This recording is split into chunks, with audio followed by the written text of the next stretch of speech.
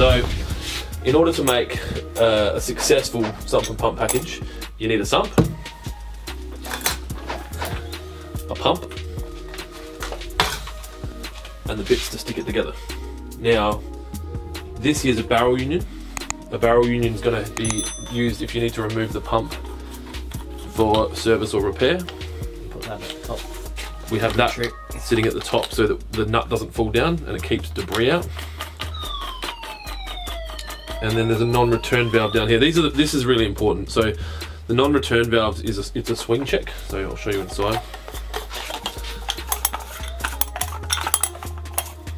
If you have a look there, water will come out that hole. And then when the pump turns off, you've got you know, 20 or 30 meters of pipe above that. It's going to try and rush back into the sump. If this isn't working or isn't installed, the sump's going to fill back up with water, and the pump's going to re-engage, and it's just going to keep pumping up, pumping and rolling down, pumping up, rolling down. So beginners' mistakes that you will have with these is putting them the wrong way around. There's a direction of flow on the side. Brandon had it right because he's a legend. That's what I do. That's what he does. The idea with this, you want the hole down low enough from the top of the sump that you can fit the fittings that he's got without the ball valve hitting the top of the sump. And you don't want it so low that the pump will be affected by the I guess infrastructure above it. If you have a look at this pump here, it's quite tall, so you haven't got much room from there to there. The great thing about this pump, you can have an outlet down here or at the top. You're probably getting a lot of echoing from that. So is that, you'll fit these from the bottom? Yeah, we'll go on the side just because there's not enough room if you go at the top. So this is a Grundfos CC7, I believe. Yep. And we choose to use Grundfos for all of our pumps. We don't stock anything else, do we now? Nah, unless people ask for it. We've danced between all of the brands. Grundfos are the world's biggest pump manufacturer. They don't mess around. The client base that we deal with is predominantly trade, and they don't have time to stuff around, so we buy the best, they buy the best, and the rest takes care of itself. So Brandon's basically dry fit this together so you can see what it looks like. It wouldn't go in like this. He would need to thread tape all of the fittings up.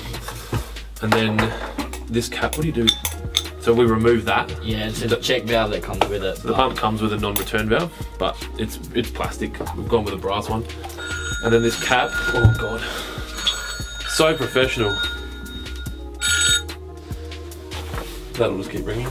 So the cap that I've taken off the bottom, you'll put on the top. Yep. And that's got an O-ring in it, so that seals up. So you just want that hand tight. Yep. So then Brandon can fit that swing check down here. Yep, that'll fit on the side there. Give you just enough room for some pipe. So as you can see, there's not a lot of room there. There's only going to be, you know, say 150 or 200 of pipe. Once all these fittings get screwed together, they're going to bunch up a bit more, so there'll be a bit more room there. And then the way this pump works is water will fill up the sump, and that float will lift up. If you listen for this, that click is the pump engaging. It's got a ball inside that. The water will then pump out until it clicks off.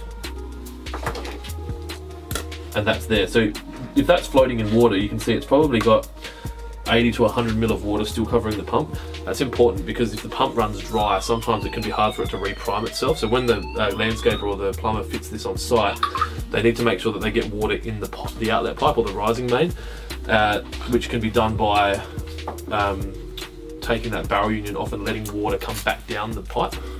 Sometimes you'll be lucky and you can put it in and it will prime itself, but it depends on how much head you've got. I put one of these in at my house recently. We've got about 50 meters of head, so we had to run water down the hose to fill it up so that it was primed. And that's pretty much it. If you get air in the pipe with this, air compresses, so the pump can't prime it because it's just pushing the air, and it can't break through that. I don't even know what the term for that is, but if you do, comment below. Airlock. I think it's called an airlock. He's winning so far. So if that's right, give him a thumbs up. If it's wrong, comment below.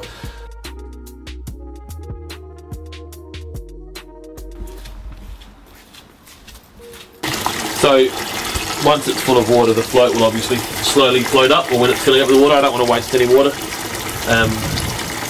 So I'll simulate the float.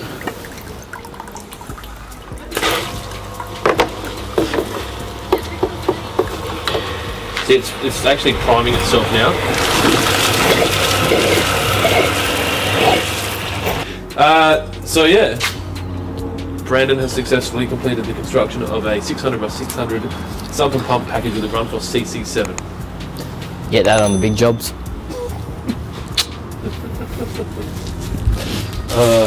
Alright, ship it. Consider it ship, boss.